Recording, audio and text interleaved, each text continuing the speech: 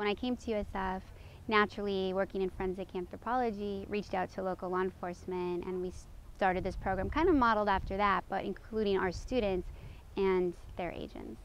Each student had a packet and they were each given a scenario. So it had a made up fictional story basically telling them who found the bones or how they were called out to the scene. So they were approached and they were given a general area to look in, but that was it.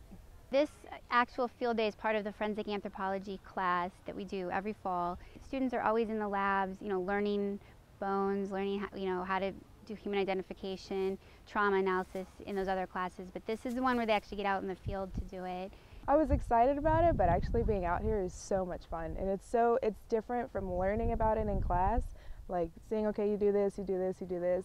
When you get out here, you realize how much work it is, and you realize there's a lot of different things you have to do, and it's cool to actually see it and actually do it than to just hear about it or see it on a slideshow.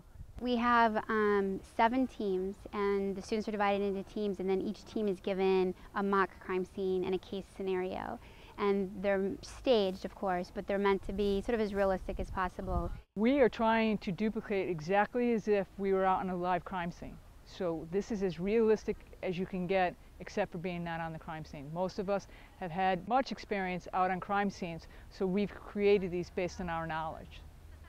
With the FBI, with the Hillsborough County Sheriff's Office, TAMPA Police, we really work with them and work together to create these types of relationships. So in the future, if these students ever want to work with them, it's a great way to get their foot in the door and to meet people.